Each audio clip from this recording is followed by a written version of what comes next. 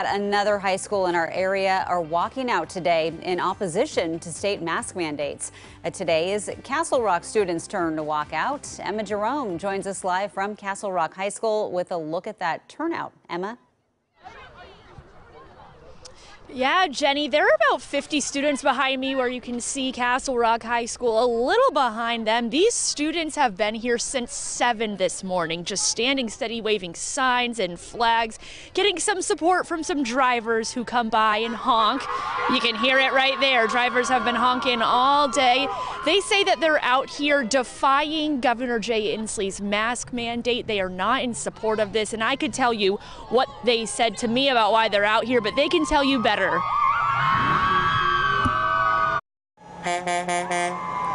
mean, you need someone yelling.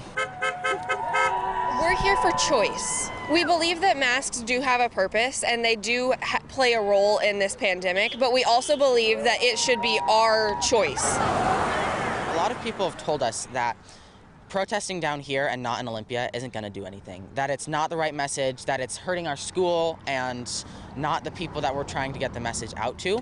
But I would disagree with that. Even though we're kids, we still are willing to fight for our opinion, and we are still willing to be out here and prove that we can make a difference.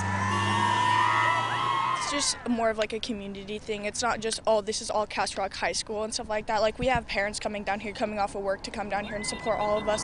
People should stop living in fear over something that we can't control.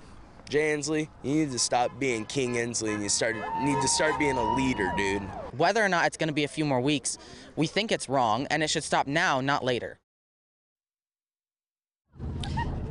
This follows a levy vote here in Castle Rock where some members of the community threatened to fail that levy if the schools continued enforcing these mask mandates.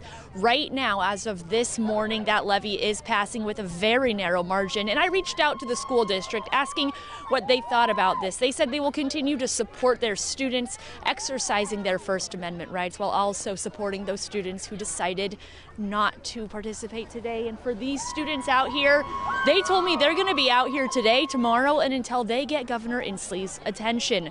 Reporting live in Castle Rock, Emma Jerome, KOIN 6 News.